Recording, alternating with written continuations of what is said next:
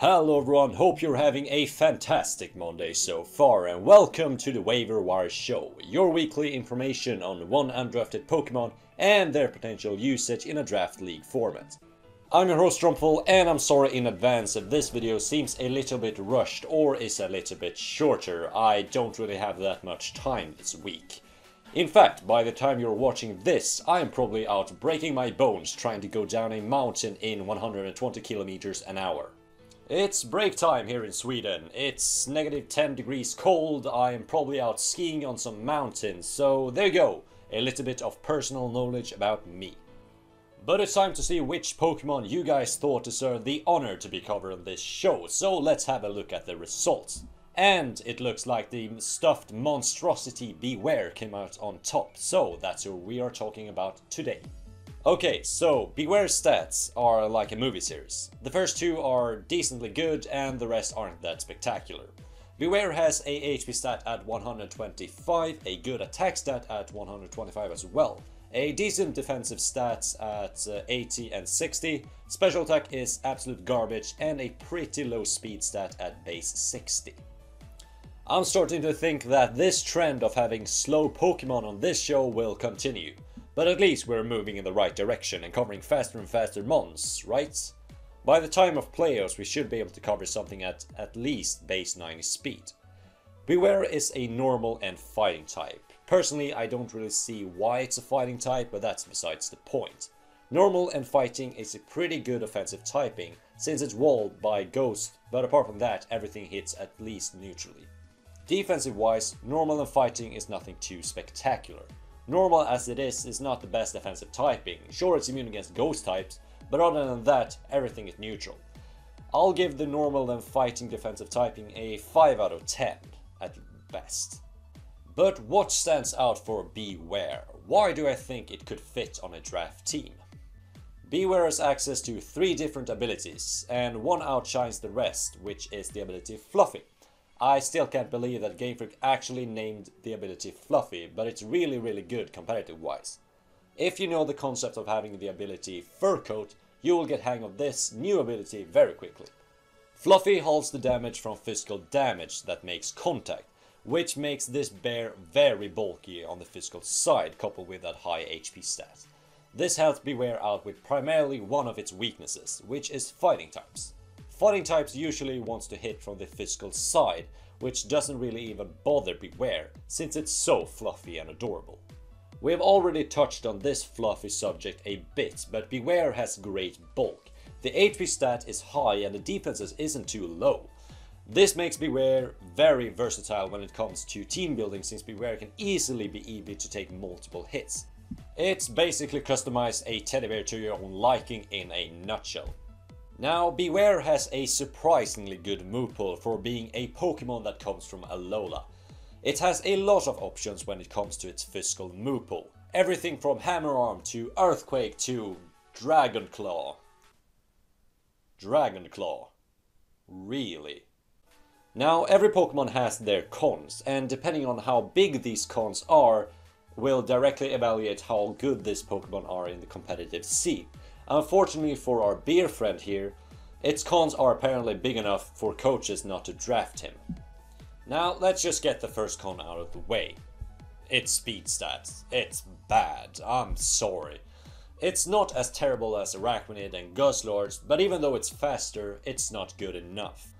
You'll see yourself getting outsped a lot of times, which might make you lean away from these offensive items and go for more passive items such as Leftovers or Assault Vest to take the faster attacks. By doing so, you will not be able to use its high attack stat to its full potential. Con number 2 is that Bewear actually has a lot of weaknesses for being a normal type. This is because stacked on all the weaknesses that fighting types gives it, fire types gets added. Why, you may ask? It's actually because of the ability Fluffy. While giving a Bewear a solid answer to physical attacks, it becomes vulnerable to fire type attacks. Kinda weird in my opinion, but nothing you can do about it. This gives Bewear a fair share of weaknesses, which becomes deadly on the special side since Fluffy doesn't cover for these attacks. Now, I actually put predictable as the last con. Bewear has a great move pool, but you know that its damage potential comes from the physical side. Bewear also lacks the options in the support move department, as the best support move it gets is Taunt. While Bewear can strike you with a lot, you will see it coming and you will be able to prepare for it.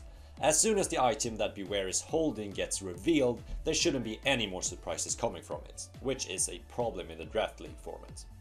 Or so people think. Maybe I can flick with my wand and create some other way to use Bewear. Only way to find that out is by hopping right into Pokemon Showdown, so that's what we will do. The first sample set is your genuine Bewear set, the physically offensive set. The item is a choice band for more offensive presence or an assault vest to take more hits better from the special side. The moves are Return and Superpower for stab, Earthquake for coverage and Shadow Claw to shut these ghost types down. The main way to use this set is just to throw out as many attacks as possible before you go down.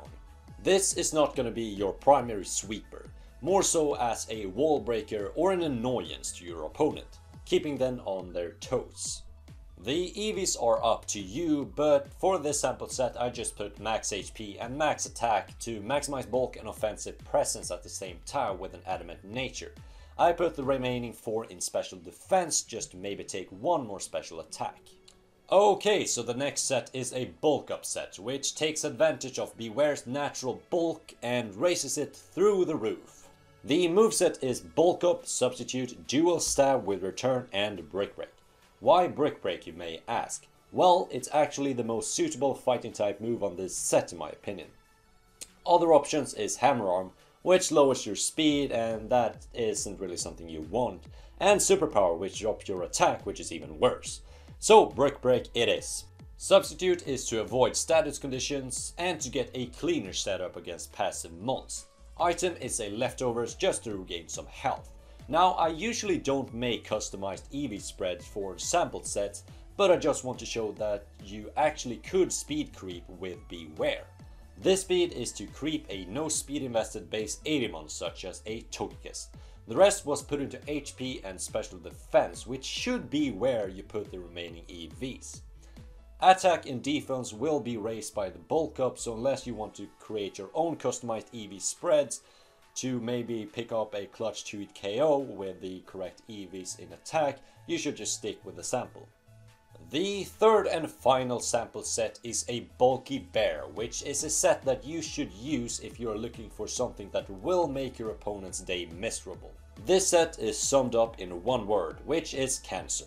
The moves are Pain Split, Toxic, Roar and Return, which is supposed to function as a physically defensive wall, with Toxic and Return that constantly chip away your opponent's health and regain your own with Pain Splits. The main problem with this set is that it actually could be setup fodder for many sweepers, therefore it carries Roar. The item is a leftover, since you want to stay healthy at all time. EVs are pretty simple, just maxing HP and defense just to maximize your bulk and render physical attacks completely useless. So on we go to this week's build set, and oh boy is it a weird one. Now, since Bewear is a pun of the words be aware, I had to create something or some sort of set that I could utilize the move Hyper Beam. Of course, this is because Hyper Beam is one of the strongest attacks that you definitely have to be aware of. The set is based around the move Workup that raises your attack and your special attack. This means that you can still strike with physical attacks and do massive damage with them and have a boosted Hyper Beam as an option.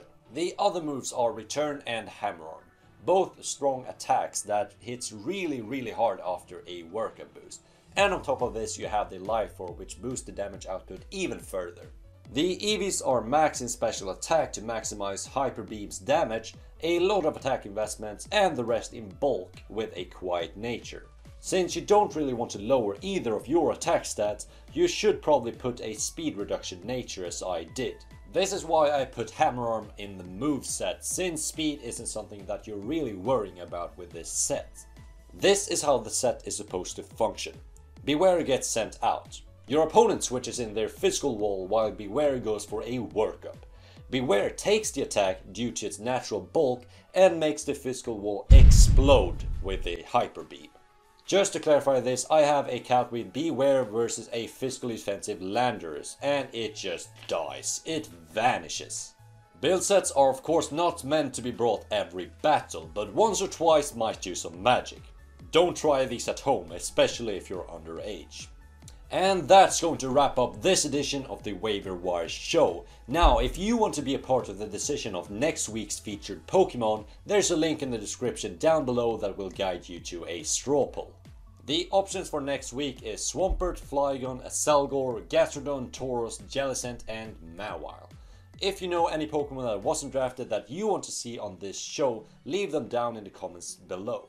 But now it's time for me to continue and enjoy my holiday break, even though this is obviously pre-recorded, and bring this edition of the Waiver Wire show to an end. Thank you for tuning in, I've been your host Strompfel, and I'll see you all next week at the same time. Goodbye.